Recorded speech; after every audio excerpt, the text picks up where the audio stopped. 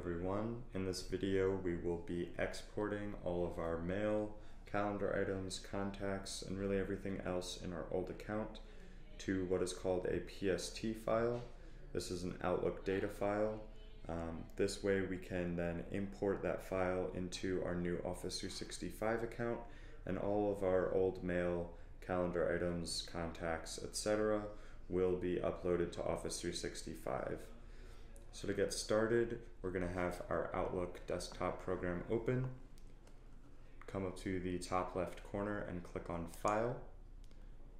Then we're going to select Open and Export, and then select Import/Export. You want to select Export to a file, the second option in that list of options there. Click on Next. You want to select Outlook data file.pst and click Next. And then you want to make sure that you are clicking on the name of the account that you are exporting all of the data from. That way you're catching everything within that account and not just a specific folder or type of item. You then want to make sure you have include subfolders selected. That way all of your mail folders will come over as they are in your account now. You can then click Next. Now we are going to select where we are going to actually save this PST file. So you want to click Browse. And best practice is to save it to your desktop. That way you know exactly where it is. So we're going to click on Desktop under your favorites. And it's also best to rename your PST file to be the date that you are making this export. So today is June 26th, 2015. That way you just know when all of the mail and calendar items are from. You then want to select Do Not Export Duplicate Items from the list of options. That way you're not bringing over any duplicates that you may have in your account. Once you have selected that, you're going to click on Finish. You can then optionally set a password for this file. You don't have to, and for our purposes right now, I'm not going to. I'm just going to click on OK. Depending on how much data you have in your account, this export may take a very long time, or it may be very quick.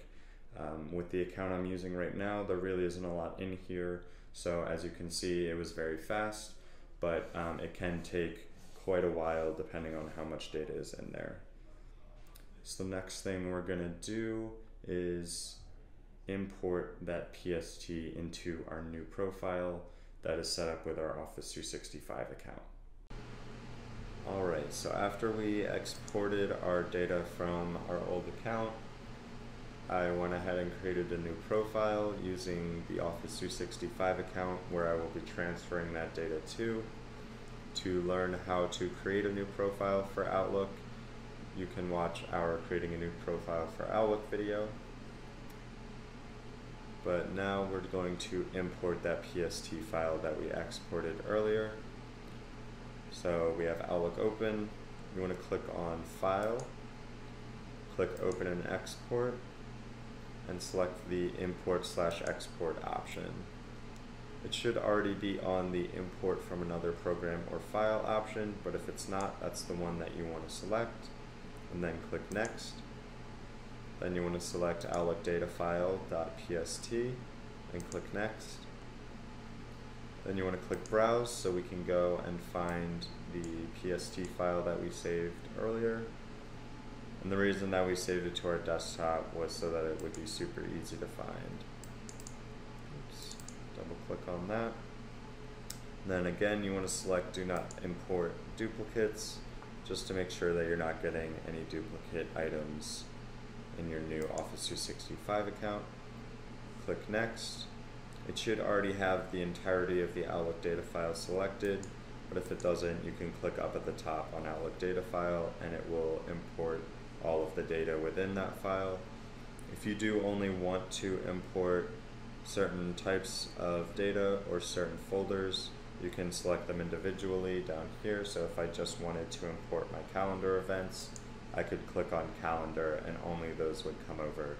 But for our purposes, I want to import everything, so I'm going to leave the Outlook data file as a whole selected.